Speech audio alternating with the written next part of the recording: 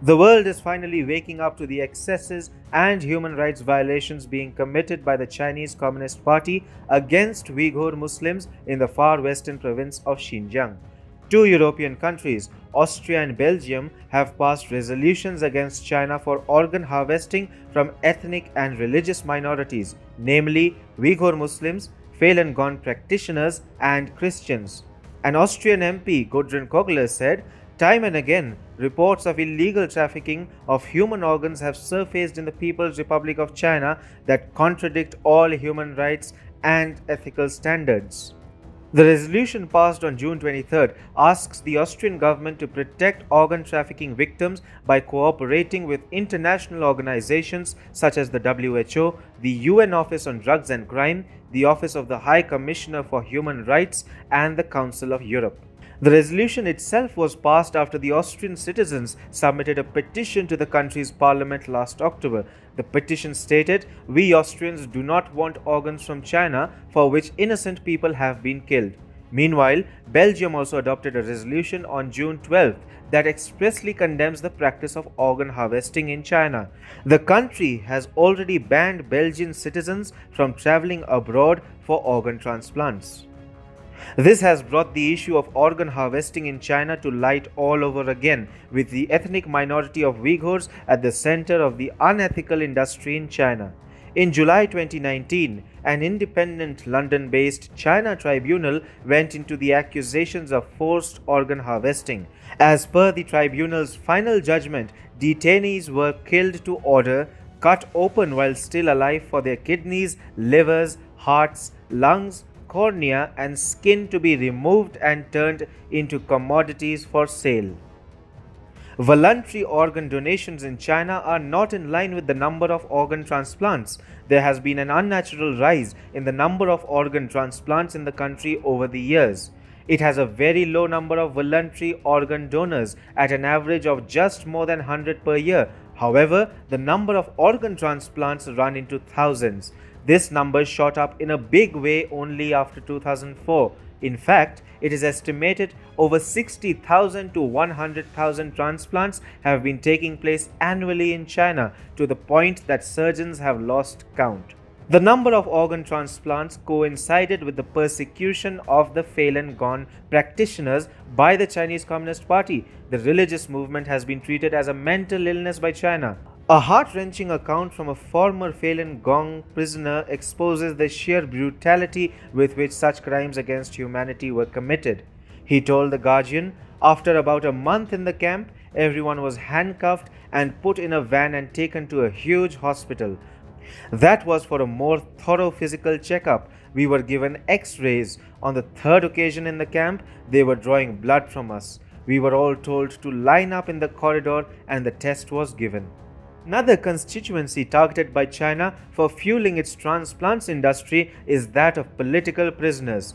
China detains anyone who criticizes the CCP, and their bodies are then used as commodities. A majority of the hearts, livers, and other organs are harvested by executing prisoners of conscience. A 1984 law permits the removal of organs from prisoners after obtaining their consent.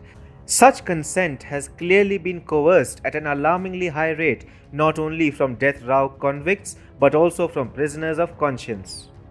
Now, China wants to make a huge market out of the Uyghur Muslims.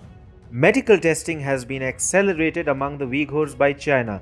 They are an easy target since most of them have been incarcerated by CCP authorities in concentration camps. China is collecting DNA and blood samples of the Uyghur Muslims without their consent. According to Radio Free Asia, China is 98% there to complete DNA and blood sampling of the entire Uyghur Muslim population. Imagine what Beijing plans to do with this personal data.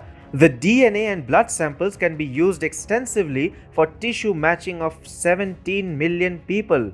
According to an investigative story, official reports said patients were divided into categories by age: infants to 6-year-olds, 7 to 14-year-olds, 15 to 65-year-olds, and 65-year-olds and above, and given a battery of tests that included examinations of the heart, blood, DNA, urine, and blood sugar using electrocardiograms, X-rays, and ultrasounds. Uyghur residents recently told RFA's Uyghur service that they were pressured and in some cases forced to undergo examinations, and that the results of their tests were stored on a computer system during the checkup. China is anyway slashing birth rates through forced birth control measures among Uyghur women, razing mosques in Xinjiang, or even worse, converting them into communist propaganda centers. The CCP has intruded into Uyghur homes, effectively converting Uyghur women into concubines. It is for the first time since the Nazi concentration camps of the World War II era that a country is treating human beings as commodities. Then, of course, the Nazis used Jews for industrial purposes, making fertilizers and probably soap. Hair of prisoners was used by a German car firm too. The CCP, however, is converting entire bodies and their organs into industrial tools. China is promoting organ tourism, especially from the European continent. Uyghur Muslims are about to be used for fueling this industry. In this sense, the resolutions by Austria and Belgium are crucial. British MPs too have protested emphatically against China's organ harvesting industry. Tory MP Steve Baker said, "It is with the utmost horror that I record what is at stake in this debate," while speaking on this subject.